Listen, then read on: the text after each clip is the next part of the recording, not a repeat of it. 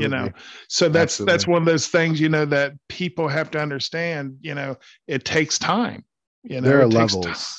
All levels, There are definitely. levels. Like I think one of the most eye-opening experience, and I actually talk about this experience quite a bit.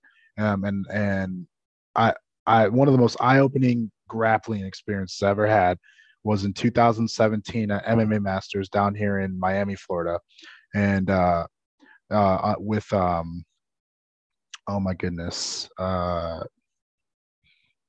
my goodness, how am I never forget this guy's name until just now. Until now, Um, right? right till just now.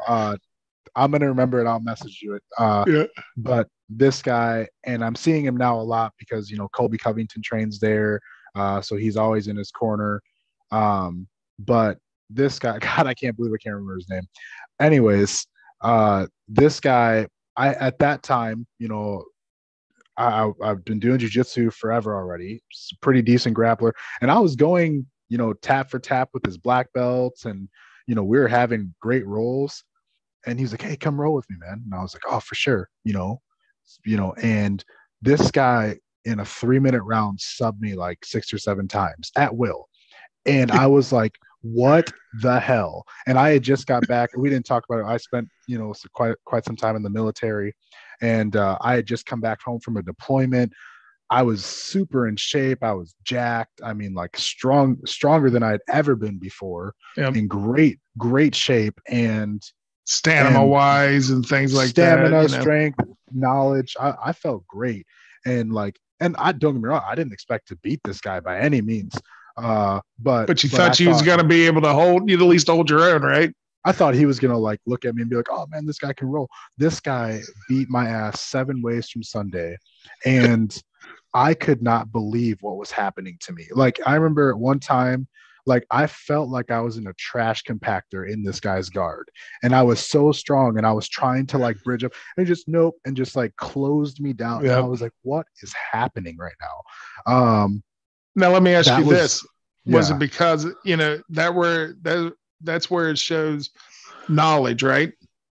Mhm. Because he knew exactly where to put his hands, keep his guard at a certain thing. And, is that where knowledge comes in, and that where, you have to keep progressing in something? I mean, because obviously you was a good, ground fighter and things like that, but Mhm. is that where knowledge comes in?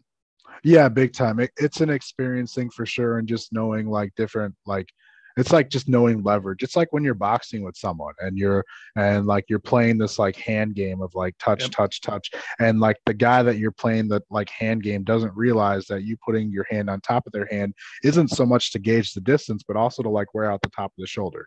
It's Yep. just like little things like that, where people don't like.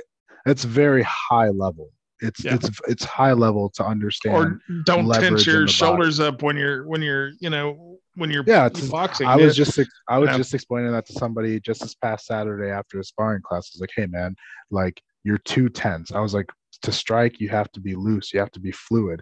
I was like, "I'm you. If you watch me punch a bag, hit mitts, fight, spar, whatever, you'll never see me tensed up here throwing my punch. For one, it's slower, and for two, it's a big waste of energy, and yep. it doesn't hit, and I don't hit any harder."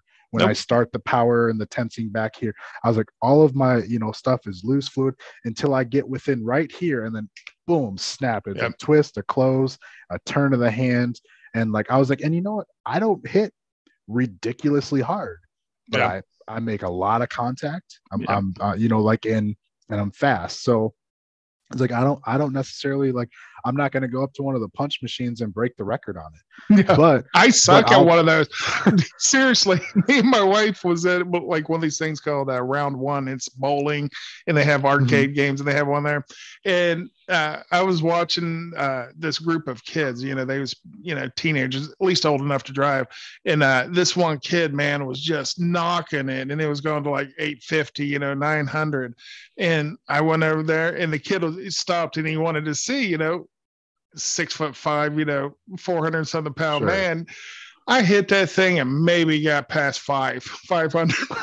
Like, Yeah, because then I touched it and I'm like, why is this thing like so soft and things like that? soft. Yep. You Yeah. got to hit And it right. And yeah, yeah, you know what? Well, you take me to a gym take me over to my gym. Kick, I can fold a tie bag in half. I can sit there and just whack it. But let's move on a little bit to what was your MMA? What was your MMA, not record, but how was that transition? How about that? Hey, how was your transition from just practicing, rolling at the gym, doing your kickboxing, or was you already doing kickboxing before your MMA, correct? Correct. Yep. And my first full contact fight was actually a kickboxing fight. Okay. Yeah, the majority of my amateur fights, and when I say the majority, I mean like 90% of my amateur fights were like considered smoker fights. And you may or may not be familiar with those, but you show up and you weigh in, 3 hours later you're fighting. And a lot of that happened in like Lansing, Illinois. And the reason for that is because back when I was an amateur, there weren't sanctions everywhere for amateur fights. So even a lot of like the amateur MMA fights, there were just no sanctions. There's no real record, for anybody. It was like the Wild West. It was the end of those like days, because at the bar days, was it the end of the bar days? Because I mean, I remember guys would be just bar fights in a bar. They set up a cage in the middle of the bar. Fought at a strip club. Like it's just like all sorts of stuff. Yeah, it's like I'm serious. Like that's how it was. Babes and Brawl, they'd have fights at strip clubs and stuff like that. And outside rings outside. I fought outside, like plenty of times. Yeah. Two of my mixed martial arts fights were outside rings, and one time it was actually, two of them. Actually, one time it was super hot, and one time it was freezing cold. And like I remember, like you spend all that time in the back getting warm, and next thing you're stepping outside, you take your shirt off, and it's nighttime, and you're just like, whoo, like it's brisk out, it's cold out here. So yeah, can I fight in my hoodie?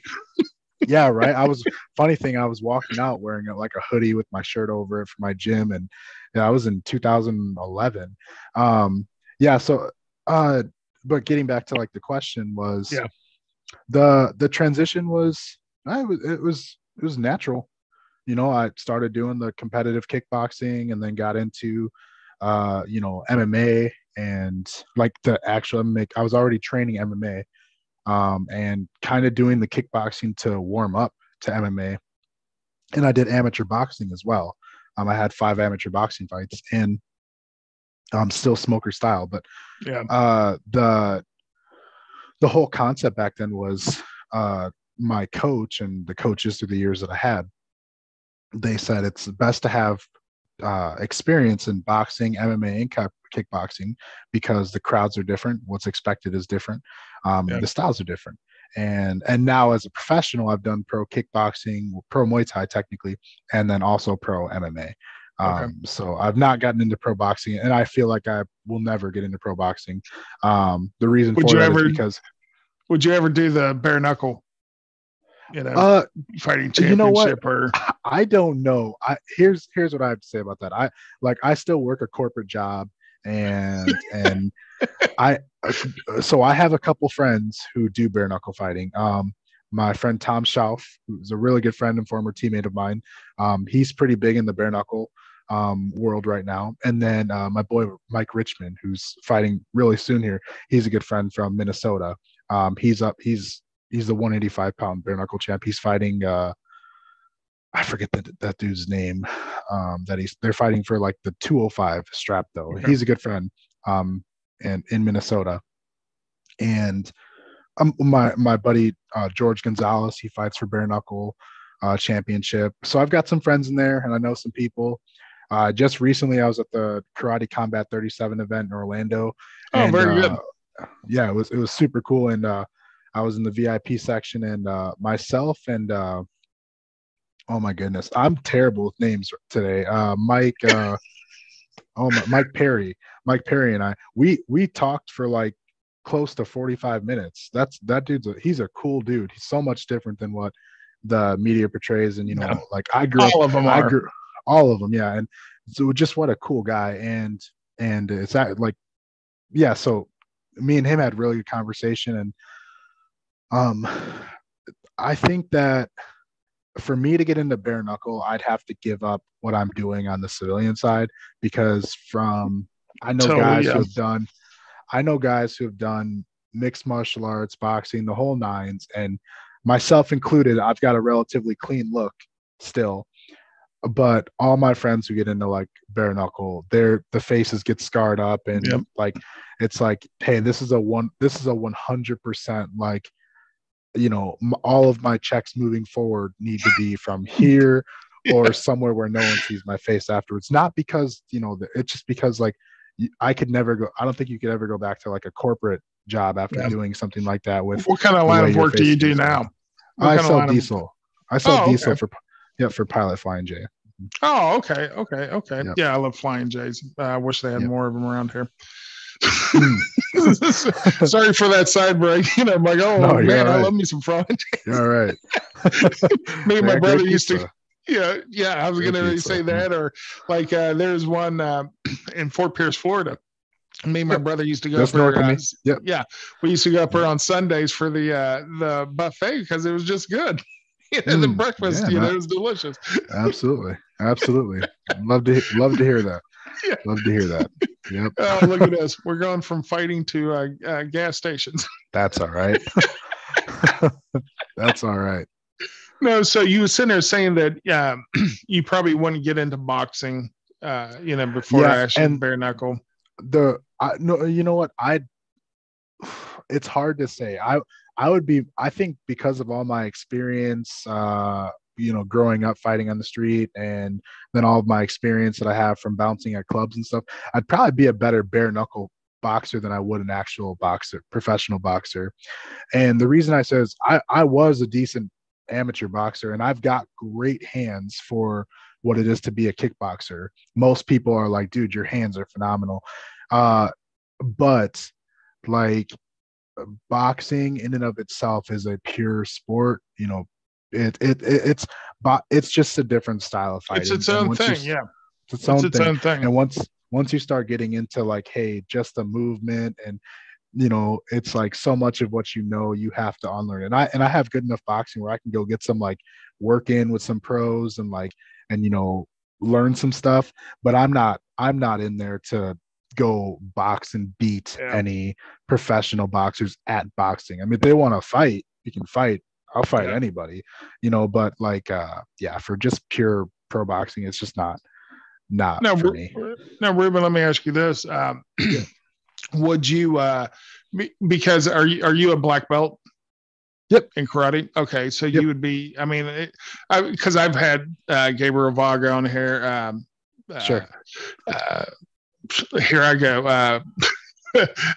Bruno, I forget Souza on there. I've had a Oh, lot of so yep. I've had a lot of karate combat guys on here, Mm-hmm. and they said usually, yes, you have to have a black belt unless if you're like a big name, Right, they Erickson Samuel, who's a they Taekwondo black belt, who yeah. I've been calling out, and I'll send you the messages. I'll send you the messages that I sent him. I've sent the owner, Robert Bryan of Karate Combat. I've sent now to this guy Andres, Tomas Greer, who's actually cool guy. He's out there in Athens right now. I think he just competed. I think he's on like the Puerto Rican national Okay. or the Puerto Rican team. He's Yeah. phenomenal. And I've been talking with him for over 2 years Yeah. about, and so on my last deployment I was on, I was gone for just short of a year in Africa, and this was 2020 to 2021. I started coming across this Erickson Samuel guy on Instagram, and I've made some TikTok videos, posted on Twitter. I get out the president of Karate Combat all the time. I'm like, hey, don't hide this guy from me. Like, Yeah. so here's the deal. I started coming across this guy's stuff on social media, and he's a phenomenal martial artist. I think he's fast, he's strong, works hard. And I was like, man, this guy's awesome. And as a competitor, I was like, man, I would love to like test myself and see like where I rank against someone like this from a completely respectful Yes. place. Yeah. And